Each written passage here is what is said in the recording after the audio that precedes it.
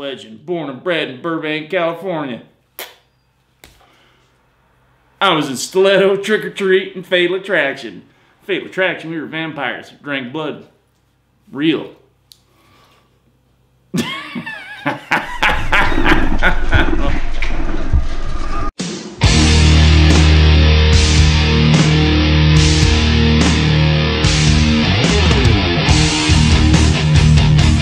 How did you start?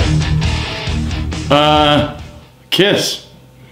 I got into Kiss. Kiss was like my first band that I was into. And then my uncle took me aside and said, no, no, no. Alice Cooper is the original one of that stuff. So he started playing the Alice Cooper. I'm like, oh yeah, that's... So I got into Alice Cooper, and then from that, my uncle was 9 years older than me. He's like my older brother. So then he got me into Sabbath, and then I'm like, this is what I gotta do. This is what I gotta do. So I started taking lessons when I was like 10 years old, and then when I was 12, I started taking them from Randy Rhoads. I lived just over on Amherst.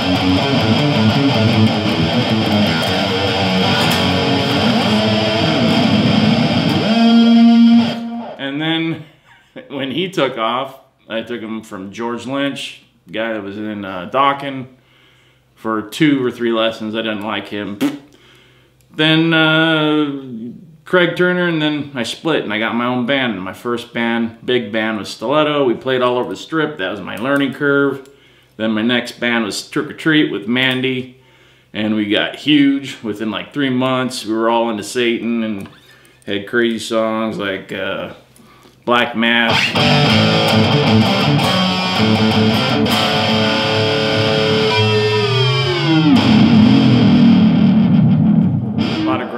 Because he'd do the growling, and then that lasted for like 6 months until he got $5,000 from this band Kingdom Come, and he joined them, and then he got kicked out in a week, and he's nothing. So my next band is Fatal Attraction. We were all vampires, and so that was our thing. I wrote all the songs for that band. We had fangs, you know, full-on makeup.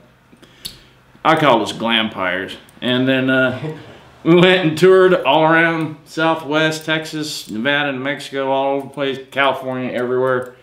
And, you know, people would bring us pig's blood and mirrors to make sure they couldn't see us, but they could. And we said, dude, it's just a myth. But one girl came up to me and went like that and opened her vein and said, drink it. And I'm like, and everybody's standing around, so I just started drinking that. And that was in 89 or 90, and I'm thinking, AIDS is everybody's scared of dying from AIDS, and I'm drinking this girl's blood. But it impressed everybody at the after party. Didn't do that again.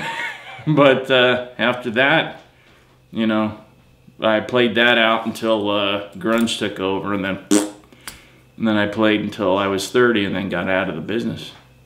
But got signed to a little, you know, indie label, and we toured. It was cool. But like I said, you know.